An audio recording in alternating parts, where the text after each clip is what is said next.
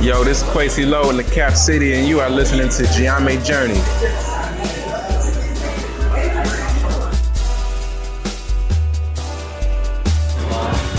This is Brother Asaru, and you now listen to Gye-Nyame Journey Radio. Peace. This is Cleveland, and you're listening to Gye-Nyame Journey Radio.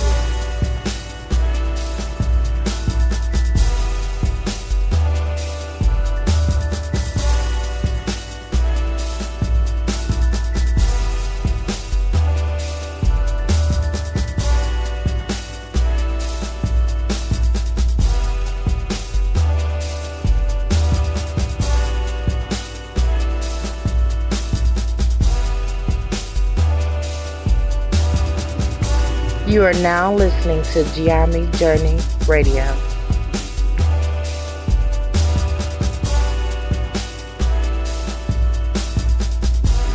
Say this is Sasha.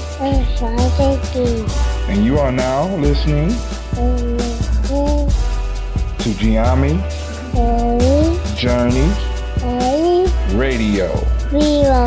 Peace.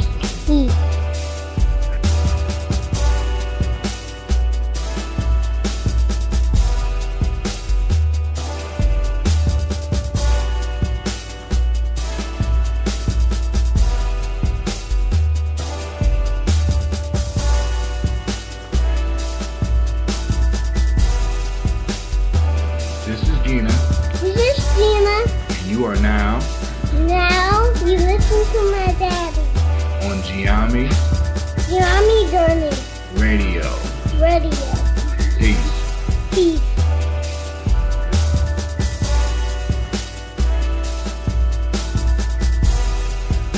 You are now listening to Gye-Nyame Journey Radio.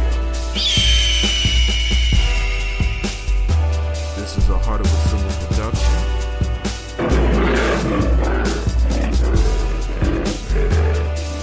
Where we strive to blow up your old paradigms.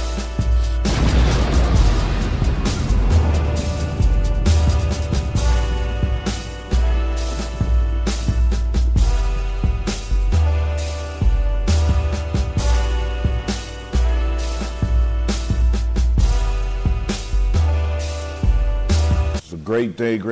This is Brother Hatim coming at you live.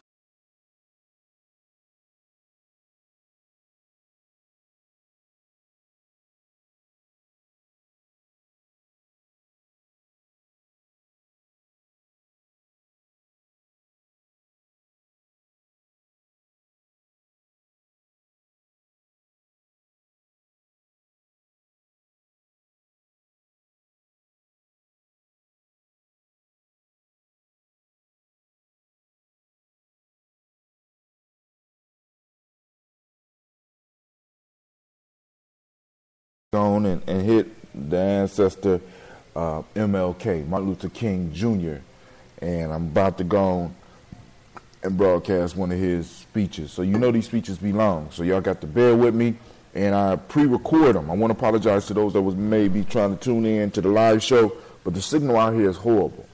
So I have to kind of pre-record, then try to upload, because I got like shows, I'm backlogged right now. As far as the shows, some of the things that's going on, and some that I want people to know about. But I want you to understand how important it is for you to support something like this. You know what I'm saying? No, in order to keep something going like this in our communities and all the communities that it's affecting, we have to be able to fund it. We need to be able to fund it, and the ultimate goal is to be able to get our own campsite so that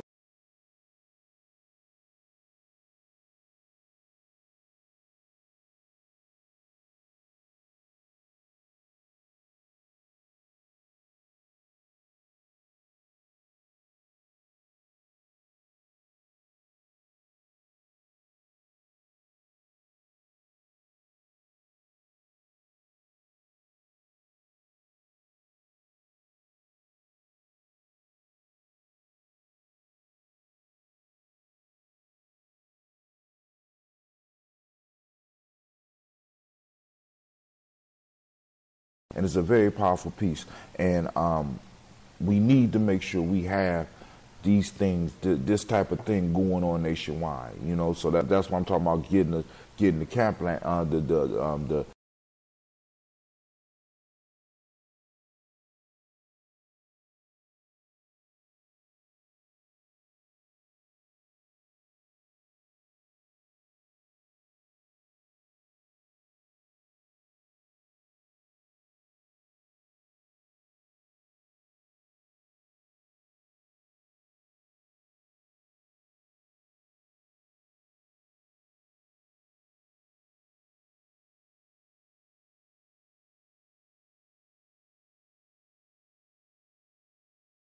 every African American youth, and we'd be able to rent it out to other people. But I'm talking about specifically as far as the mission of Simba and Simsa for African American youth. We can have one of these located in areas throughout the country where everybody's within 3 hours of the campsites. You know what I'm saying? So we just have to be strategic about how we place it. That means we have to do some forethought. That means we have to really have to put some egos to the side and not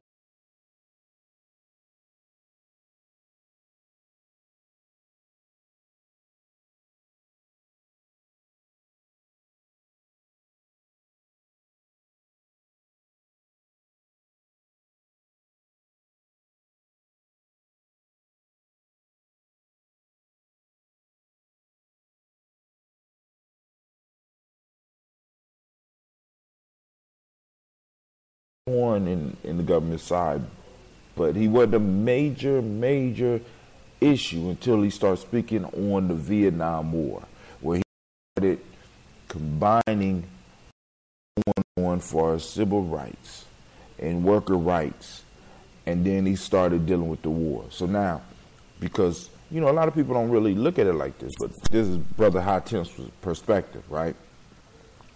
As long as he was dealing with the civil rights, right, he was doing nothing but putting money in the powers that be's pockets, right?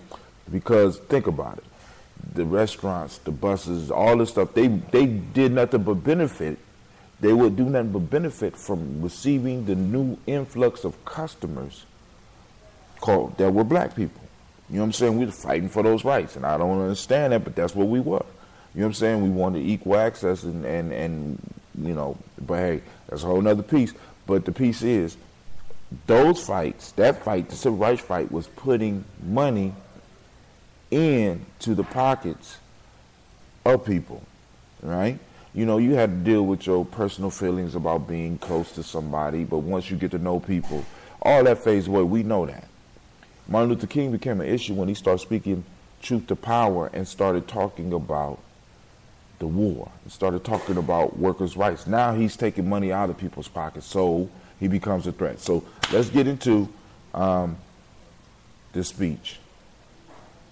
This one, I have to give shouts out to the site because I forgot to give shouts out to the sites from yesterday, so I'm going to have to look those up. The name of this site is called American Rhetoric Online Speech Bank. Actually, they got a download. I could download something on here. Okay. All right. And this speech was delivered April 4th, 1967 at the Riverside Church, New York City. They say it's authenticity certified. Text version below transcribed directly from the audio.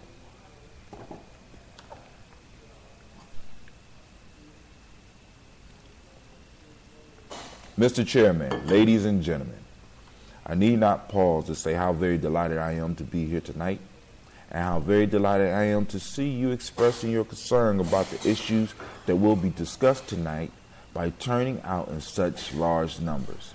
I also want to say that I consider it a great honor to share this program with Dr. Bennett, Dr. Kamanger, and Rabbi Heschel, and some of the distinguished leaders and personalities of our nation.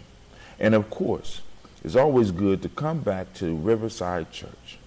Over the last 8 years, I have had the privilege of preaching here almost every year in that period. And it is always a rich and rewarding experience to come to this great church and this great pulpit.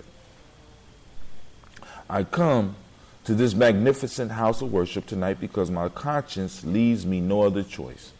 I join you in this meeting because I am in deepest agreement with the aims and work of the organization which has brought us together, clergy and laymen concerned about Vietnam. The recent statements of your executive committee are the sentiments of my own heart, and I found myself in full accord when I read its opening lines. A time comes when silence is betrayal. A time comes when silence is betrayal. And that time has come for us in relation to Vietnam. The truth of these words is beyond doubt, but the mission to which they call us is a most difficult one. Even when pressed by the demands of inner truth, men do not easily assume the task of opposing their government's policy, especially in times of war. Nor does the human spirit move without great difficulty against all the apathy of conformist thought within one.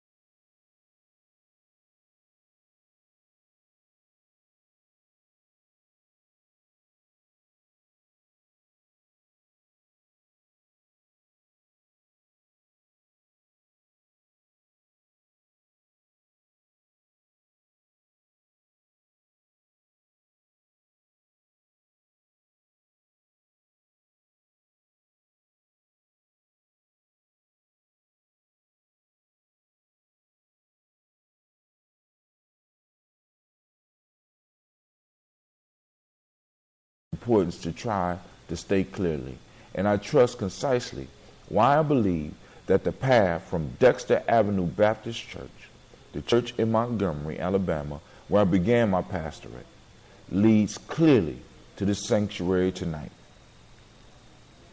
I come to this platform tonight to make a passionate plea to my beloved nation. This speech is not addressed to Hanoi or the National Liberation Front. It is not addressed to China or to Russia, nor is it an attempt to overlook the ambiguity of the total situation and the need for a collective solution to the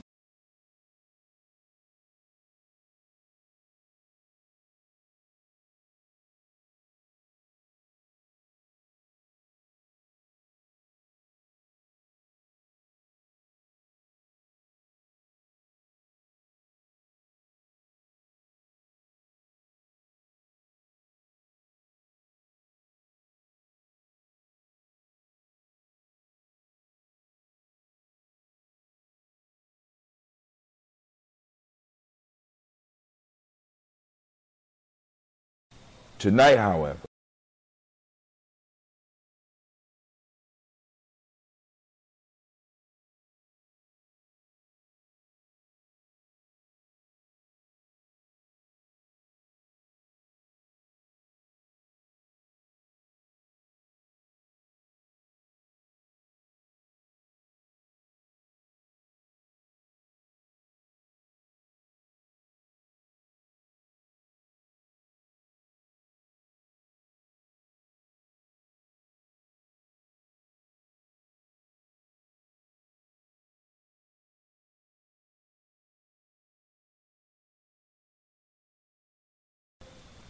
There were experiments, hopes, new beginnings.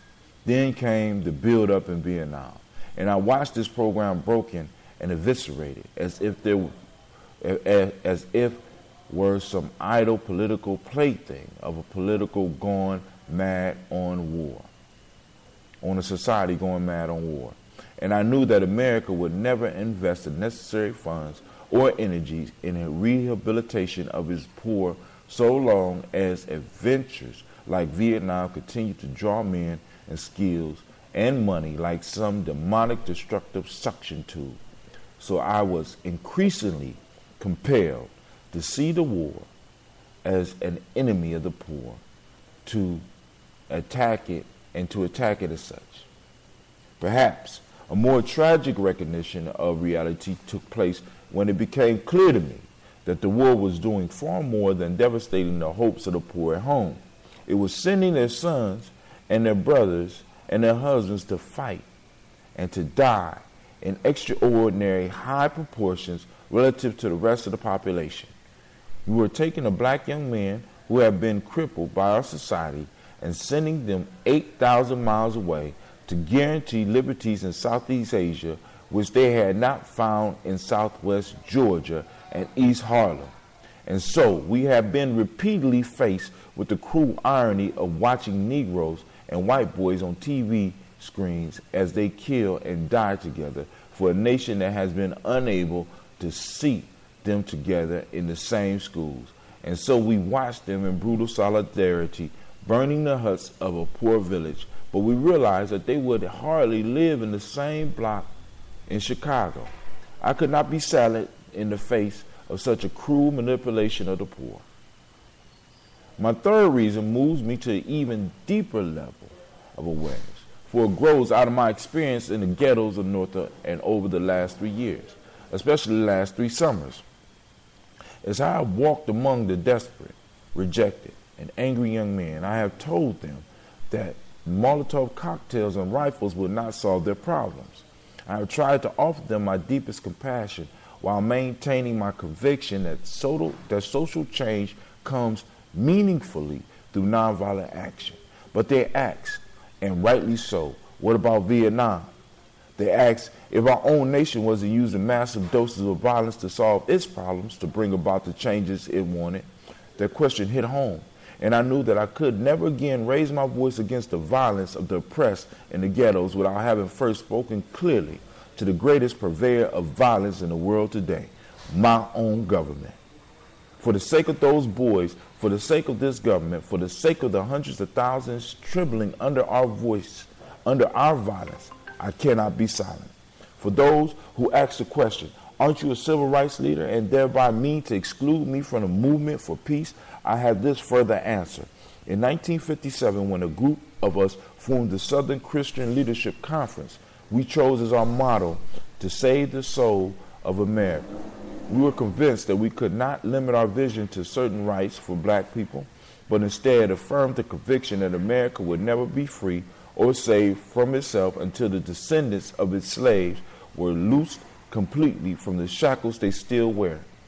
In a way, we were agreeing with Langston Hughes that the black bard of Harlem who had written earlier, "Oh yes, I say it plain, America never was America to me, and yet I swear this oath, America will be." Now, it should be incandescently clear that no one who has any concern for the integrity and the life of America today can ignore the present war. If America's soul becomes totally poisoned, part of the autopsy must read Vietnam. It can never be saved so long as it destroys the deepest hopes of the men of the world. Over. So it is that those of us who are yet determined that America will be are led down the path of protest and dissent, working for the health of our land. As if the weight of such a commitment to life and the health of America were not enough, another burden of responsibility was placed upon me in 1954. And I cannot forget the Nobel Peace Prize was also a commission to work harder than I have ever worked before for the brotherhood of man. This is a calling that takes me beyond national allegiance. But even if it were not present, I would have to live with the meaning of my commitment to the ministry of Jesus Christ. To me, the relationship of this ministry to the making of peace is so obvious that I sometimes marvel at those who ask me, why am I speaking against the war? Could it be that they do not know that the good news was meant for all men, for communists and capitalists, for children and ours, for their children and ours, for black and for white, for revolutionary and conservative? Have they forgotten that my ministry is in obedience to the one who loved his enemy so fully that he died for them? What then can I say to the Viet Cong or to Castro or to Mao as a faithful minister of this one? Can I threaten them with death, or must I not share with them my life? And finally, as I try to explain for you and for myself the road that leads from Montgomery to this place, I will have offered all that was most valid if I simply said that I must be true to my convictions, that I share with all men the calling to be a son of the living God. Beyond the calling of race or nation or creed is the vocation of sonship and brotherhood. And because I believe that the Father is deeply concerned, especially for those suffering and helpless and outcast children, I come tonight to speak for them. This I believe to be the privilege and the burden of all of us who deem ourselves bound by allegiance and loyalties which are broader and deeper than nationalism, which go beyond our nation's self-denied goals and positions. We are called to speak for the weak, for the voiceless, for the victims of our nation, and for those it calls enemies. For no document from human hands can make these humans any less our brothers. As I ponder the madness of Vietnam and search within myself for ways to understand and respond in compassion, my mind goes constantly to the people of the peninsula. I speak now not of the soldiers of each side, not of the ideologies of the Liberation Front, not of the junta in Saigon, but simply of the people who have been living under the curse of war for almost 3 continuous decades now.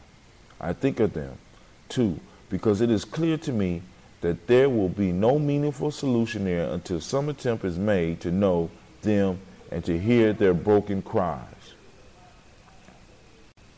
They must see Americans as estranged liberators. The Vietnamese people proclaimed their own independence in 1954, and in 1945 rather, after a combined French and Japanese occupation and before the Communist Revolution in China. They were led by Ho Chi Minh. Even though they quoted the American Declaration of Independence in their own document of freedom, we refused to recognize them. Instead, we decided to support France in its reconquest of her former colony. Our government felt then that the Vietnamese people were not ready for independence, and we again fell victim to the deadly Western arrogance that has poisoned the international atmosphere for so long. With that tragic decision, we rejected a revolutionary government seeking self-determination and a government that had been established not Vietnam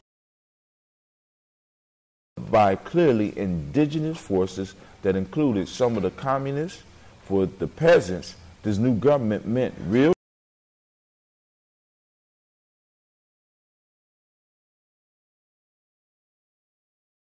for not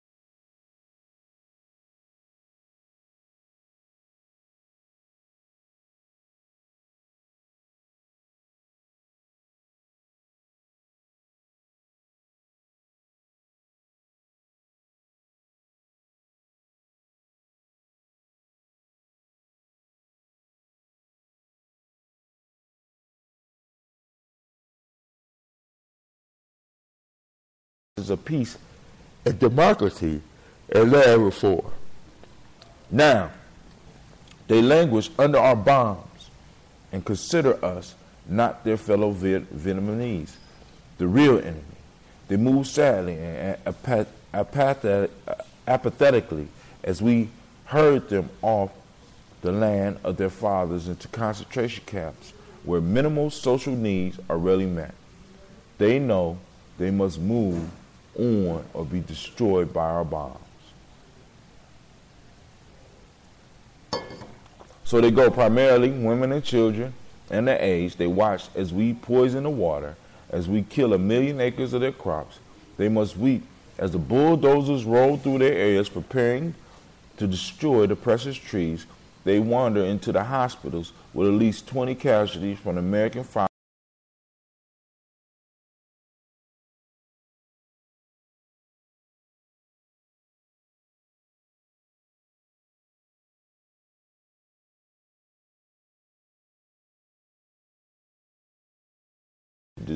Degraded by our soldiers as they beg for food.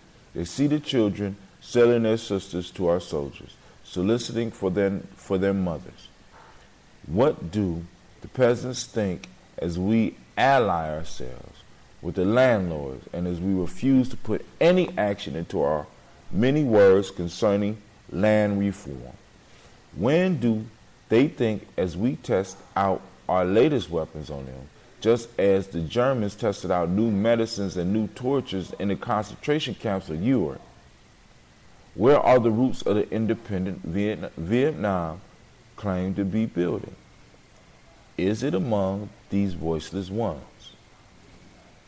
We have destroyed their two most cherished institutions, the family and the village. We have destroyed their land and their crops. We have cooperated in the crushing of the nation's only non-communist revolutionary political force, the Unified Buddhist Church. We have supported the enemies of the peasants of Saigon. We have corrupted their women and children and killed their men. Now, there's little left to build on, save bitterness. Soon, the only solid physical foundation remaining will be found at our military bases and in the concrete of the concentration camps we call fortified hamlets. The peasants may well wonder if we plan to build our new Vietnam on such grounds as these. Could we blame them for such thoughts? We must speak for them and raise a question they cannot raise. These two are our brothers. Perhaps a more difficult but no less necessary task is to speak for those who have been designated as our enemies. What of the National Liberation Front? The strategy that strangely anonymous group we call VC or communists. What must they think of the United States of America when they realize that we permitted the repression and cruelty of them which helped to bring them into being a resistance group in the South? What do they think of our condoning the violence which led to their own taking up of arms? How can they believe in our integrity when we speak of aggression from the North, as if there were nothing more essential to war? How can they trust us when now we charge them with violence after the murderous reign of them, and charge them with violence while we pour every new weapon of death into their land? Surely we must understand their feelings, even if we do not condone their actions. Surely we must see that the men we supported pressed them to their violence. Surely we must see that our own computerized plans of destruction simply dwarf their greatest acts. How do they judge us when our officials know that their membership is less than 25% communist, and yet insist on giving them the blanket name? What must they be thinking when they know that we are aware of their control of major sections of Vietnam, and yet we appear ready to allow national elections? Highly organized political parallel government will have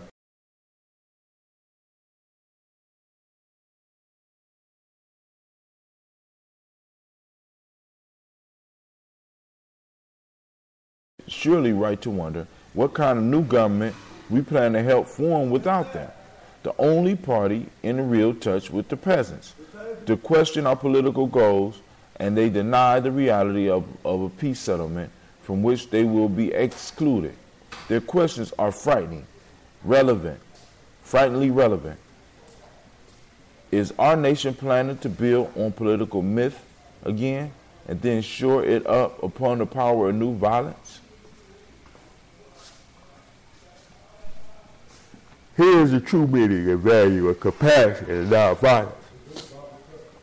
When it helps us to see the enemy point of view, to hear this question, to know this assessment of ourselves, for from his view, we may indeed see the basic weakness of our condition. And if we are mature, we may learn and grow and profit from the wisdom of the brothers who are called the opposition. So, too, with Hanoi, in the north, where our bombs now pummel the land and our minds endanger the waterways, we are met by a deep but understandable mistrust. To speak for them is to explain the lack of confidence in Western words, and especially their distrust of American intentions now. In Hanoi are the men who led the nation to independence against the Japanese and French, the men who sought membership in the French Commonwealth and were betrayed by the weakness of Paris and the willingness of the colonial armies. It was they who led a second struggle against the French. Domination at tremendous cost. And then were persuaded to give up the land they controlled between the 13th and 17th parallel as a temporary measure at Geneva. After 1954, they watched us conspire with them to prevent elections which could have surely brought Ho Chi Minh to power over United Vietnam. And they realized that they had been betrayed again. When we ask why they do not lead to negotiate, these things must be remembered. Also, I must be clear that the leaders of the Hanoi consider the presence of American troops in support of them regime to have been an initial military breach of the Geneva Agreement concerning foreign troops. They remind us that they did not begin to send troops in large numbers and even supplies to the South until American forces had moved into the tens of thousands. Hanoi remembers how our leaders refused to tell us the truth about the earlier North Vietnamese overtures for peace. How the president claimed that none existed when they had clearly been made. Ho Chi Minh has watched as America has spoken of peace and built up its forces. And now he has surely heard the increasing international rumors of Americans' plans for invasion of the North. He knows the bombing and shelling and the mining we are doing are part of the traditional pre-invasion strategy. Perhaps only his sense of rumors and of irony have him when he hears the most powerful nation in the world speaking of aggression as it does. Thousands of bombs on a poor, weak nation, more than 8,000 miles away from its shores.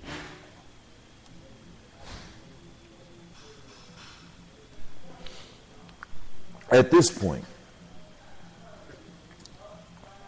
I should make it clear that while I have tried in these last few minutes to give a voice to the voices in Vietnam and to understand the arguments of those who are called enemy, I am as deeply concerned about our own troops there as anything else.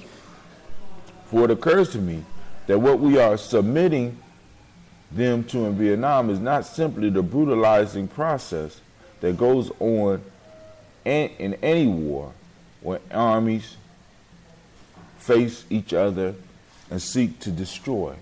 We are adding cynicism to the process of death, for they must know after a short period that their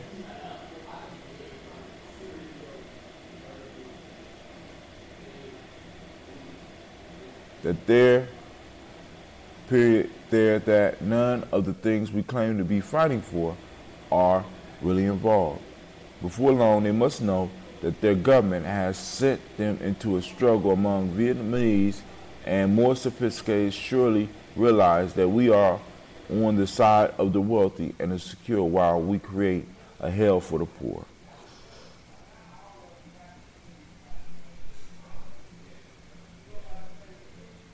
Somehow, this madness must cease.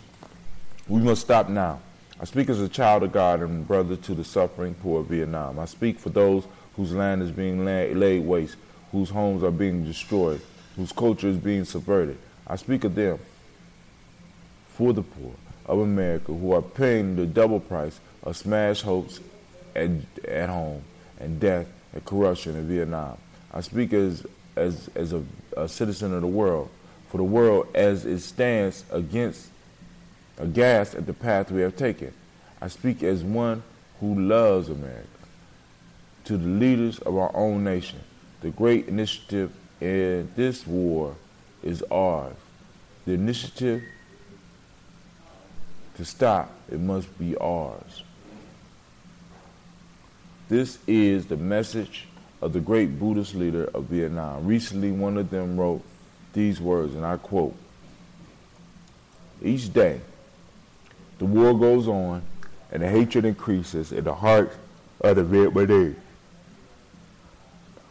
and in the hearts of those of humanitarian instinct. The Americans are forcing even their friends into becoming their enemies. It is curious that Americans who calculate so clearly on the possibilities of military victory forgot that in the process they are very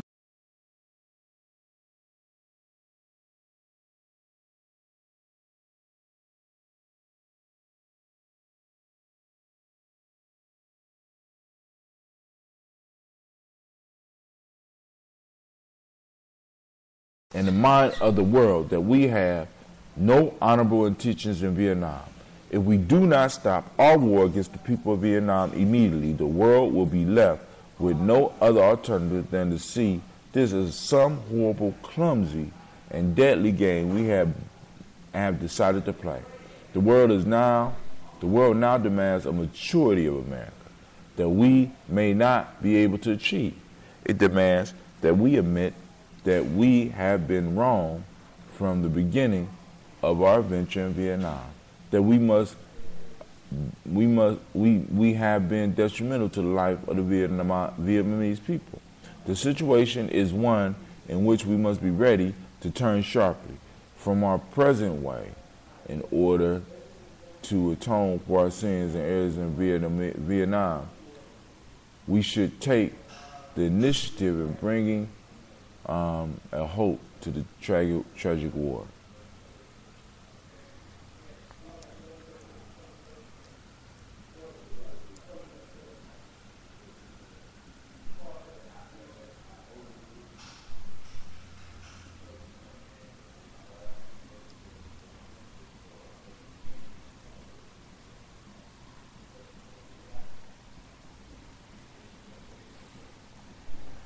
Long pause.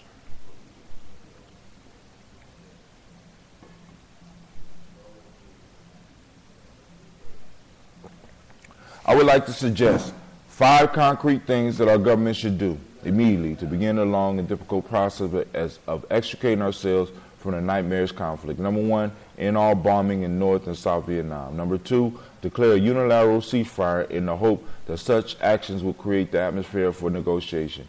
3, take immediate steps to prevent other battlegrounds in Southeast Asia by curtailing our military buildup in Thailand and our interference in Laos. 4, realistically accept the fact that the National Liberation Front has substantial support in South Vietnam and must thereby play a role in any meaningful negotiation and any future Vietnam government. 5, set a date that will remove all foreign troops from Vietnam in accordance with the 1954 Geneva Agreement. Part of our ongoing commitment might well express itself in an offer to grant asylum to any Vietnamese who fears for his life under a new regime which included the Liberation Front. Then we must make what happens. Then we must ask.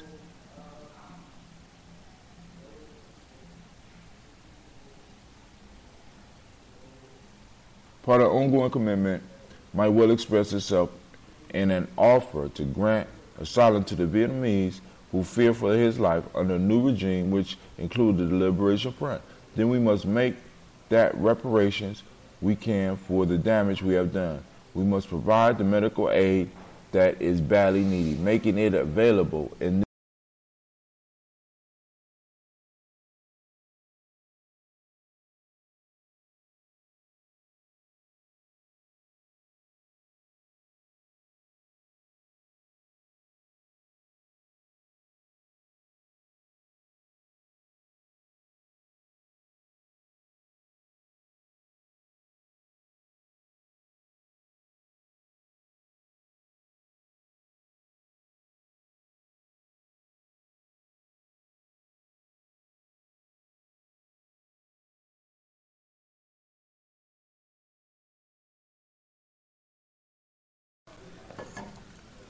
as we counsel young men concerning military service, we must clarify for them our nation's role in Vietnam and challenge them with the alternative of conscientious objection.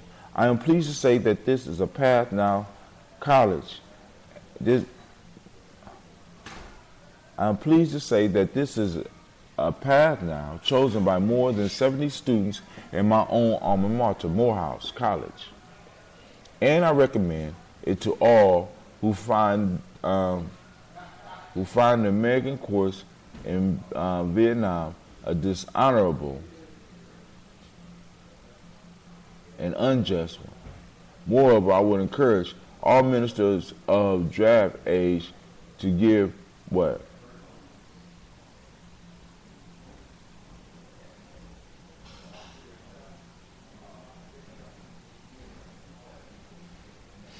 Now there's, oh God. All right.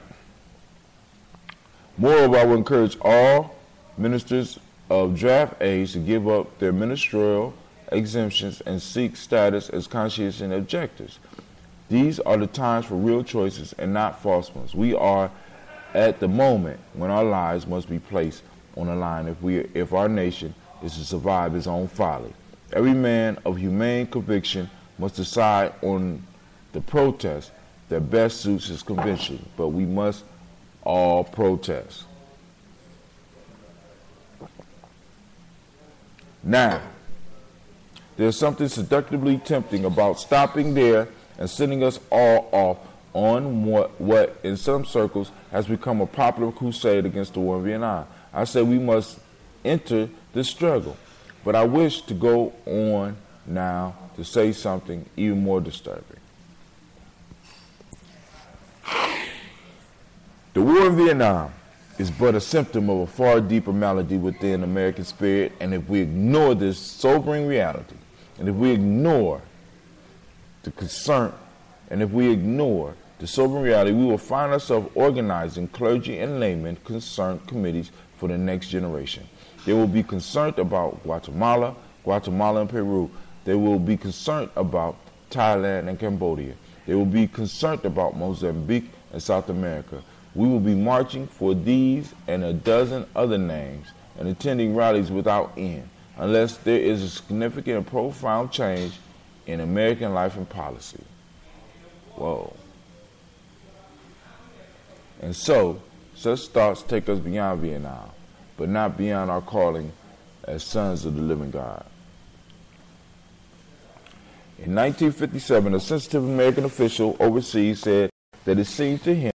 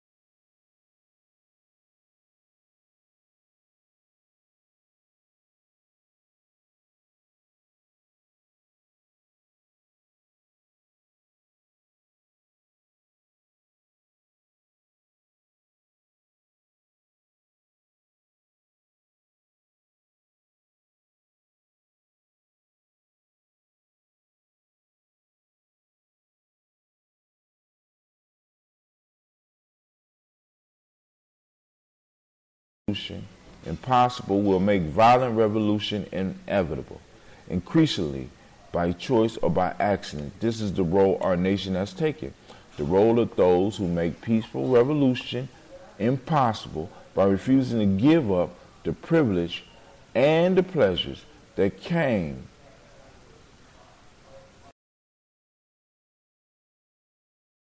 profits. Oh, my fault.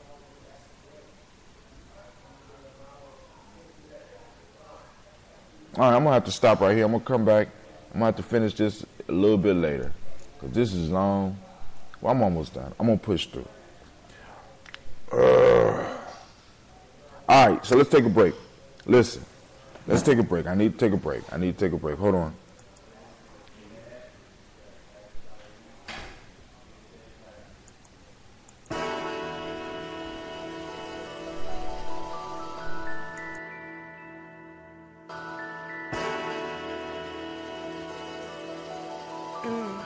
Mr. Diddy.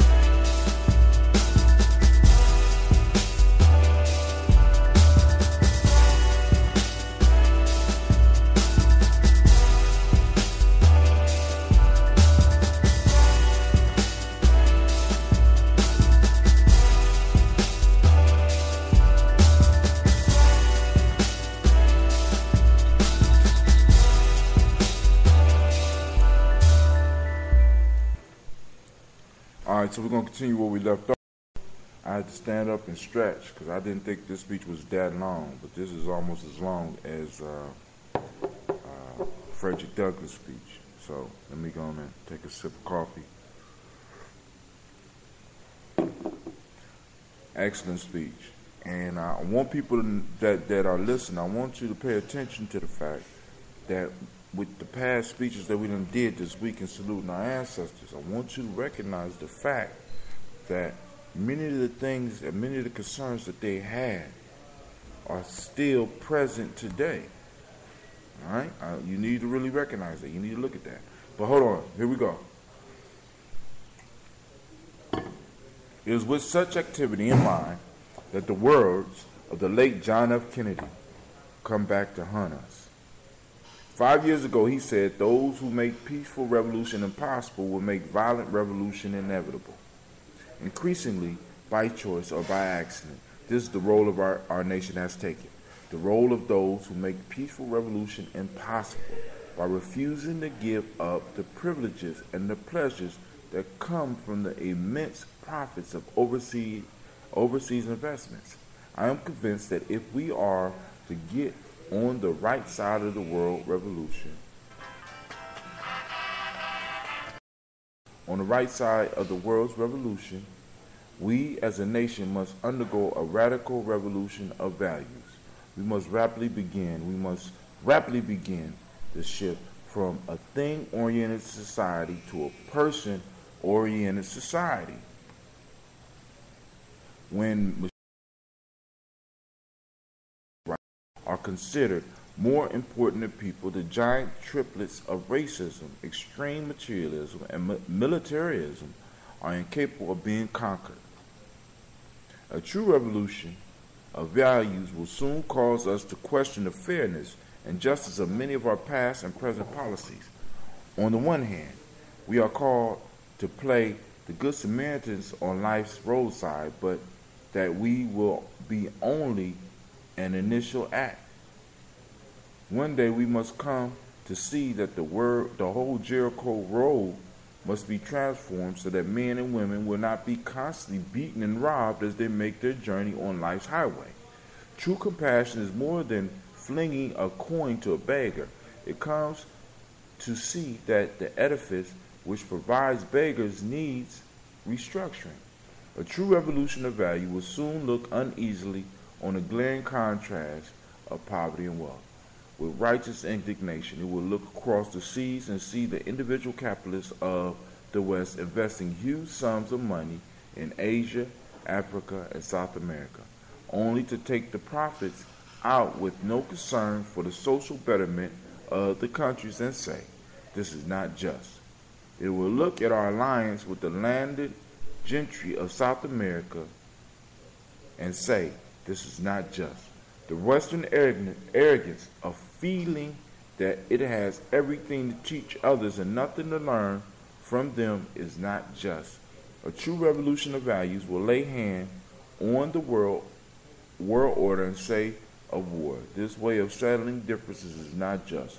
The business of burning human beings with napalm or of filling our nation's homes with orphans and widows, of injecting poisonous drugs of hate into the veins of people normally humane, of sending men from dark and bloody battlefields, physically handicapped and psychologically deranged, cannot be reconciled with love.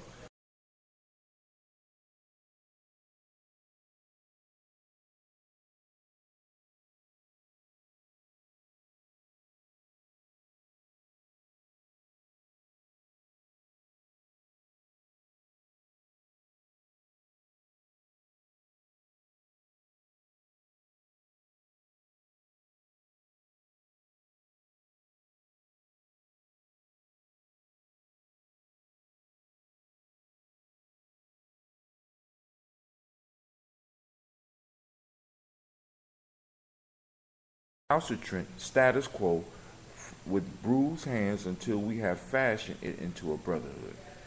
The kind of positive revolution of values is our best defense against communism.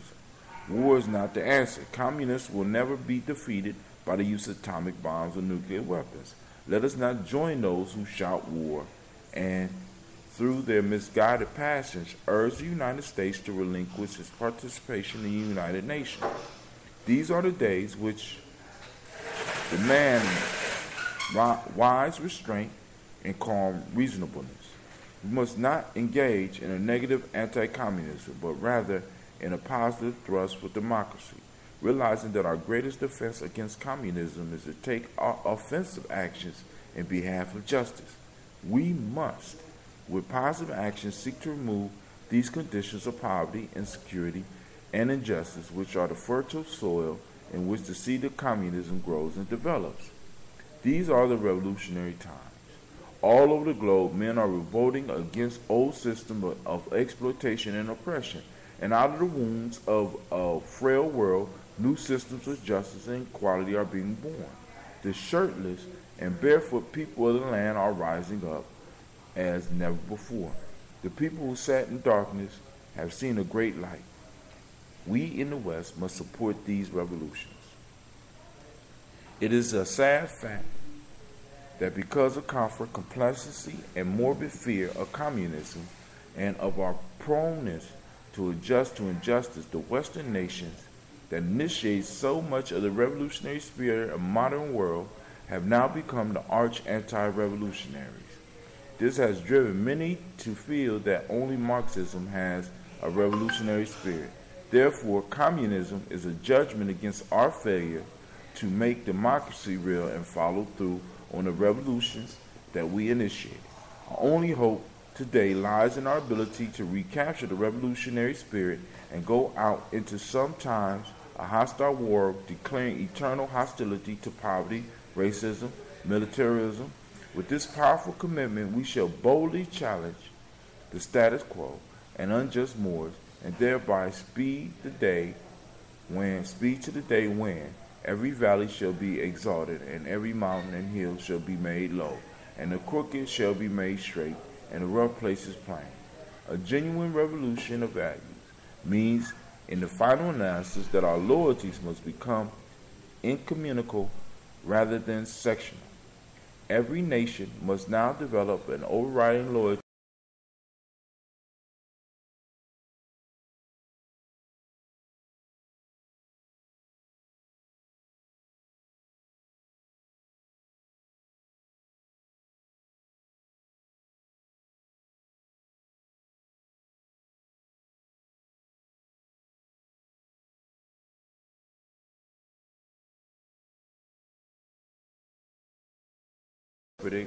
misinterpreted concept, so rarely dismissed by the Nietzsches of the world as a weak and cowardly force, has now become an absolute necessity for the survival of man. When I speak of love, I am not speaking of some sentimental and weak response. I am not speaking of that force which is just emotional bosh. I am speaking of that force which all the great religions have seen as the supreme unifying principle of life. Love is somehow the key that unlocks the door which leads to ultimate reality. The Hindu, Muslim, Christian, Jewish, Buddhist beliefs about ultimate reality is beautifully summed up in the first epistle of St. John. Let us love one another, for love is God, and everyone that loveth is born of God, and knoweth God. He that loveth not knoweth not God, for God is love.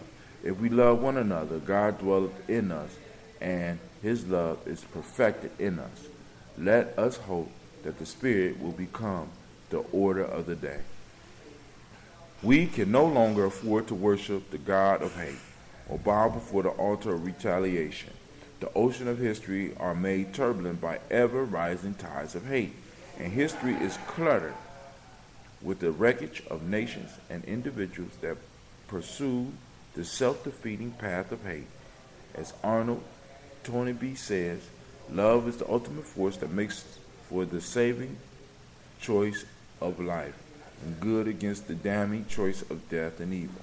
Therefore, the first hope in our inventory must be the hope that love is going to have the last word, unquote.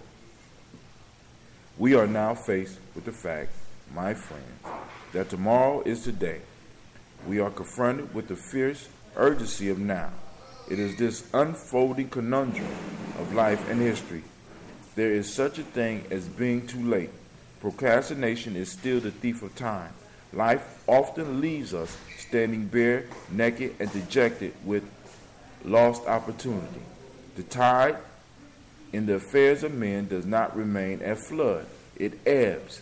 We may cry out desperately for time to pause in her passage, but time is admitted to every plea and rushes on. Over the bleached bones and jumbled residue of numerous civilizations are written the pathetic words, too late. There is an invisible book of life that faithfully records our vigilance or our neglect. Omar Khayyam is right. The moving finger writes, and having writ, moves on.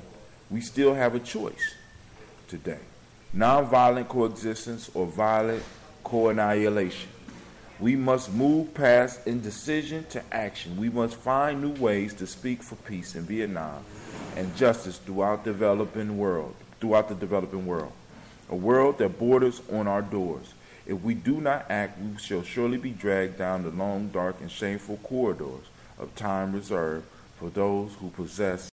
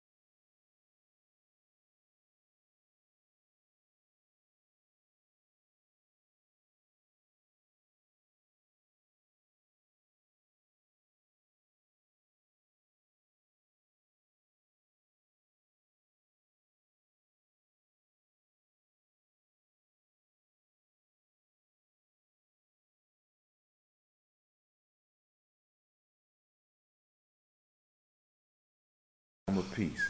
If we will make the right choice, we'll be able to transform the jangling discord of our world, into a beautiful symphony of brotherhood. If we will but make the right choice, we'll be able to speed up the day all over America and all over the world, when justice will roll down like waters and righteousness like the mighty stream. Woo! All right. So, I read the whole thing, right? So,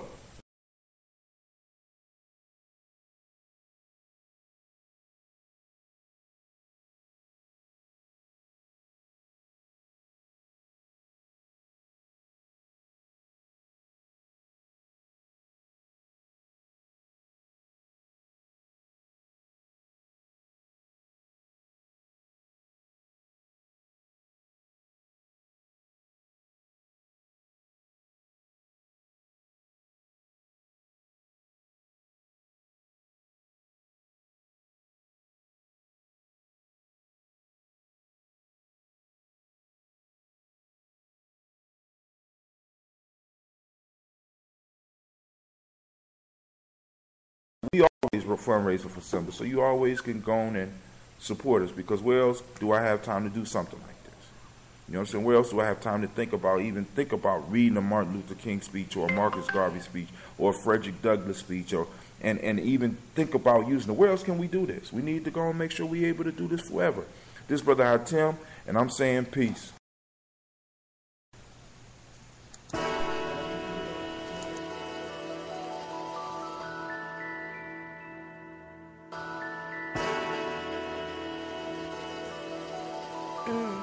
Mr. Diddy.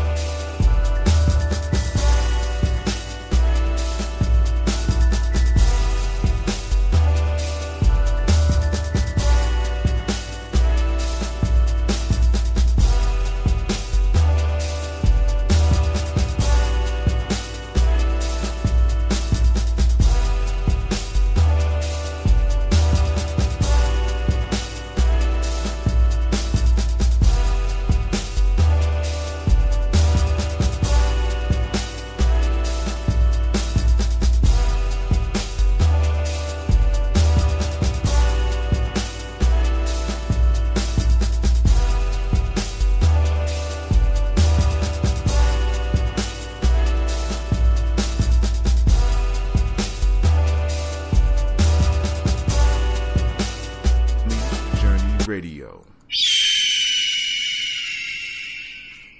This is a Heart of a Simba production.